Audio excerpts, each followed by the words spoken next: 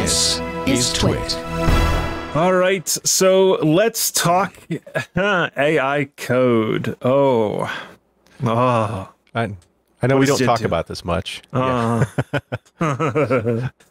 up? But I think this is very forward-looking. But Gentoo is saying no to AI code, meaning they don't want any code which has been generated from an AI. If you break it down, though, I think you'll see that where they're coming from. And like I said, I think it's forward-looking.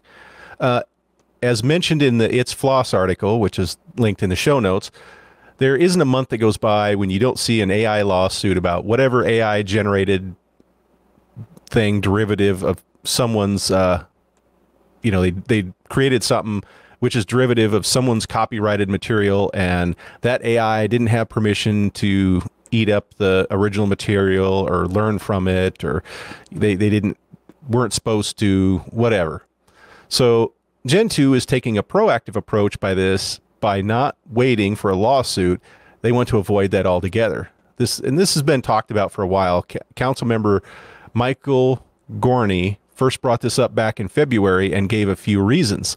The first we touched on about many AI tools have been trained on copyrighted material. And Michael commented that a large language models, also known as LLMs, can create code where he describes as plausibly looking bull shingle. Note that last word was an editorial creative license on my part. It was what you think it was.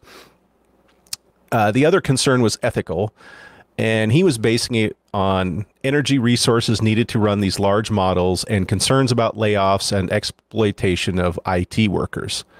You know, as with anything, there are details to hammer out. And finally, on April 14th, they had a vote, and it passed with 6 votes in favor and 0 against. So Michael was quoted by the Register, and it's a link in the article as well. I think it's a good PR move for Gentoo right now when a lot of projects are being enthusiastic about AI. I feel that many Gentoo users really appreciate the old school approach to software engineering where humans matter more than productivity. Michael also goes on and says he admits that it won't be easy to tell human code written from AI code, but they want to put it out there what's acceptable and what is not. They did have a note in the motion that AI code could be revisited and marked as okay if they can prove there are no copyright, ethical, or quality issues. They want to make sure as the entire AI scene changes quickly, they have the ability to change as well. Now, if the concerns are met, they are more than willing to implement an AI tool and even say that could lead to higher quality code. So Gentoo isn't locking out AI forever. It's just until it can meet the criteria set forth. And personally, I think it's good to get ahead of this. And I think they did smart and left themselves out if there's a change in an AI model. You know, it gives good code. It's not trained on copyrighted. You know, it's ethical. Okay, they're willing to use it. So they're not saying never. And while I can see what they're saying about energy and IT people abuse, I think the biggest thing, and this is my personal editorial, is to not have a lawsuit, for which to an open source group, it can be devastating depending on how deep the attacker's pockets are. So, I mean, you can have one of these big, huge media places that could just destroy an open source group because they just legally pound them into nothing. But I think it was a good forward-looking statement from Gentoo, and I think it's a smart decision for me personally. That's what I think. Any comments from my co-hosts? So the thing that is the most interesting here is the application to Copilot, because that's Microsoft's GitHub thing, and we have somebody in the comments. Carl in the comments is essentially saying, you know, what programming AI? What? And then he also makes the statement that only open source code can be used by AI. I unfortunately have news for you. Copilot, at least in the beginning, got trained on all of the available GitHub code, not just the open source stuff. Even the private stuff, you're saying, right? Yes, GitHub. I don't know if this is still the case, but when it was first launched, it was trained on private repos as well. And then, yeah, AI can write code, and sometimes AI can actually write code that compiles and does what you want it to. Not all the time, but sometimes. It's actually fairly impressive. I wonder, I mean, I don't disagree with them not allowing AI, especially the way things are, but I wonder, like, in the future, if it's going to be harder and harder to not have code with some AI backed with just, the way IDEs are going, and they're going to have them built in. I suppose there'll be niches out there for that need, but yeah. And I think some of it's just a legal defense too. Keep in mind that hey, we want to sue you. Hey, we already say we don't want this in here. If somebody snuck it in, we'll get rid of it. Yep. Because you said so. But, we were actively trying to stop copyrighted material in our source code. Yeah. Yeah. Well, and there's no way for it. If I'm writing code for something like, how do I do this? Hey, Copilot, how do I write this? Something real simple. And I just put that in there, and if it's real basic enough, it's not going to be a problem either. There's a lot of questions about this, and so even you could get into the question of, well, how much code do you have to use at once from Copilot? So in that exact example, how many lines of code does it have to be for it actually to be copyrightable as opposed to fair use? And that's something that kind of played a role in the Java case, the big Android versus Oracle, I think it was. And when you actually got down to it, the number of lines of code that were copied was it was 11 lines of code, and it was all very, very functional code. And so the first court case, the one where the presiding judge actually had a clue, he threw that out and he said 11 lines of functional code. This is not even copyrightable. It's entirely fair use. So that to get answers on this, we will have to have court cases. And I kind of hate that is the way this is, but we are going to have court cases on what LLMs mean for copyright and some other questions, but that's the big one. I mean, it could go down to what is a for loop, and it gives me, 2-3 lines of code, however it formats it out is like.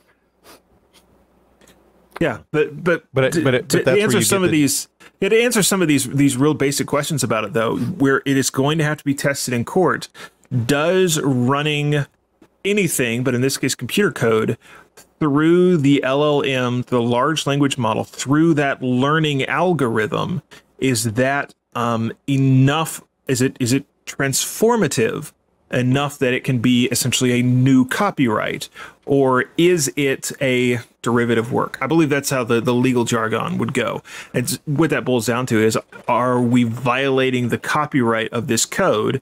Particularly if it's not open source, if it's not already in public domain, are we violating the copyright of it to pull it into an LLM?